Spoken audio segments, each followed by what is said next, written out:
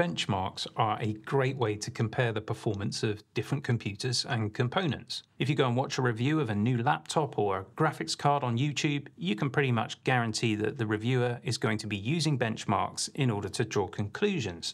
And that's fine, provided that we understand the limitations of benchmarks and then explain those to our viewers. Because the simple truth is that benchmark numbers don't always represent real-world experiences. So if you make a purchasing decision based solely on the benchmarks, you might end up with the wrong system for you. So in this quick video, let me just try and explain those limitations so that you can make informed purchasing decisions. And we'll start with the ubiquitous Geekbench 6 CPU test. Now, this is a great benchmark for comparing the performance of different computer processors. There's a whole suite of different tests that are designed to represent a typical workflow. Great. But what are these different tests? Well, if we look at the detail behind the Geekbench CPU score, we can see those individual results. And we've got things like file compression, HTML5 browsing, photo library, and PDF rendering. And those will likely be part of every user's workflow. But some of the tests are more focused. We've got a navigation test which assesses the ability of the CPU to generate directions between a sequence of locations. And that's really useful for evaluating a smartphone, but perhaps less relevant to a desktop computer. We've also got tests for the Clang compiler, text processing, and asset compression. Things that would be very typical for a software developer's workflow, but not necessarily your workflow. And there are machine learning and image editing workloads, things like object detection, background blur, object removal, horizon detection, photo filters, and HDR photo blending. And if you're someone who spends a lot of time editing images, then those tests will be relevant to you. And finally, we can also see there are some 3D graphics tests like ray tracing and structure from motion, which might be relevant to your work if, say, you're a 3D artist using CPU rather than GPU for rendering. So not all of these tests will be applicable to your specific workload, but it's all of these individual scores blended together that create the final overall score. So perhaps you can see the problem already with only using that overall score to make a purchasing decision. And it could be that System A has a higher overall score than System B, but perhaps System B is actually better at the things you do on a daily basis. So these fine details are really important to consider, especially when you're comparing two different architectures, for example, Apple Silicon Macs with Intel PCs. But here's another issue. It's often the multi-core score that's used to compare the speed difference of two processors. So for example, let's take the newly released M3 Max, which scores 21,067, whereas the previous M2 Max scores 14,786, and that's a huge leap forward in performance. So a tech reviewer might do a graph of both of those scores and then point out that the M3 Max is 42% more performant than the M2 Max. And that would be a true statement. But do you need to rush out to upgrade?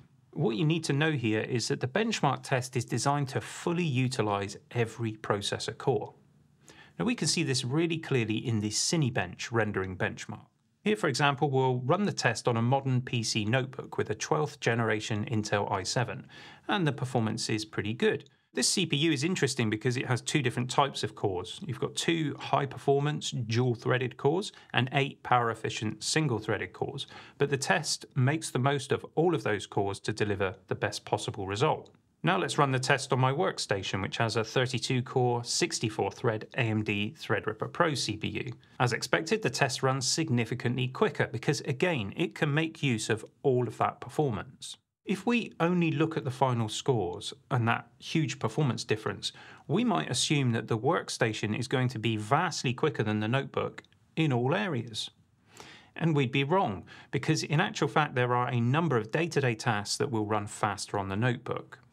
Why? Because this efficient use of all of the cores doesn't happen automatically. The software has to be written in such a way so as to split the work into threads that can be distributed across all of the cores. Cinebench is obviously written in a way to do that, but not all software is written that way. In fact, not all software could be written that way, because there are some tasks that you just can't break apart like this. Now, it may be that a software application can be threaded across just 4 cores, and if that's the case, having a 32-core CPU isn't really going to make any difference to that piece of software. In fact, a processor with 6 or 8 cores might actually be considerably quicker for that particular task. It's also true that your operating system will be able to multitask more efficiently by using additional cores to run software apps concurrently. So for some users, having more cores is beneficial, even if the individual software packages can't use all the performance. Now just come back to the M3 Max and M2 Max chips. Yes, the M3 Max has 42% more peak performance, and it's certainly true to say that, but we need to moderate our expectations with reality, because it's likely that we won't see those gains in real-world performance. Many apps actually rely on single-threaded performance, so a faster single-core score might actually be more important than the multi-core score. For example, web browsing or working in a spreadsheet. Let me highlight one more area where benchmarks don't tell the full story, and that's with optimizations. Benchmarks, they're normally a measurement of raw performance in ideal circumstances, but they don't always factor in other benefits. Let me give you 2 examples. If you measure the raw computational performance of the Apple Silicon GPUs, you'll look on the rankings list and you can see that there are PC graphics cards that score much higher. But the Apple Silicon chips have optimizations that allow them to perform better than expected in the real world. And that's something that the raw benchmark tests don't always factor in. Take Apple's unified memory architecture. It allows the GPU to access the exact same memory space as the CPU, avoiding unnecessary data copying. But it also allows the GPU to access all of the available memory in the system. This notebook's got 32 gigabytes, and in theory the GPU can access as much of that as it needs.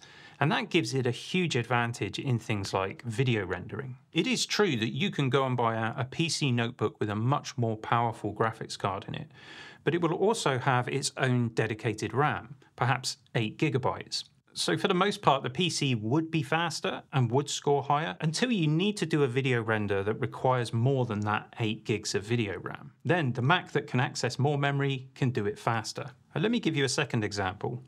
I recently upgraded my PC workstation with an RTX 4090 GPU, and the performance is incredible. If you put it side by side with even the most powerful Apple Silicon Mac, I'd expect the RTX 4090 to win pretty much everywhere. However, the Apple Silicon chips have got really great video accelerators, and these close the gap much more than the benchmark numbers would suggest. When editing video with multiple streams of 6K RAW, our M2 Max notebook is able to get close to the experience of the PC. But throw in some heavily compressed HEVC 10-bit content, and the M2 Max starts to offer an identical, if not slightly smoother experience than the PC with the 4090. But if we then throw some 10-bit 422 content into the mix, the M2 Max notebook destroys the 4090 equipped PC. Why? Well, it's nothing to do with graphics power and everything to do with these custom accelerator chips, because Apple Silicon has accelerator chips that can decode and encode 10-bit 422 content. Normally in a PC, this would be handed off to a custom accelerator in the CPU, and recent Intel chips have accelerators for exactly this type of content. But my AMD Threadripper Pro doesn't. So the result is that this top-of-the-line, very expensive PC that has all the great benchmark numbers slows to an impossible crawl, while something with lower benchmark numbers actually wins. Now, just to be clear here, I'm highlighting a niche case, and I'm not saying that Macs are better than PCs. I edit the majority of my videos on that workstation, and I love it. I wouldn't change it. But I also won't be using it if I ever need to work with 10-bit 422 video content. So benchmarks are great and we absolutely need to use them, but they can also be misleading if you don't understand how they apply to your specific workflow. There's no need to upgrade your machine every moment some new piece of hardware comes out with a higher benchmark score, because the reality is you might not even notice the difference. So it's really important to do your research and to seek a blend of opinions before you take the plunge. As always, I'm looking forward to your views and comments. Thanks for supporting the channel. See you again soon for some more geekery.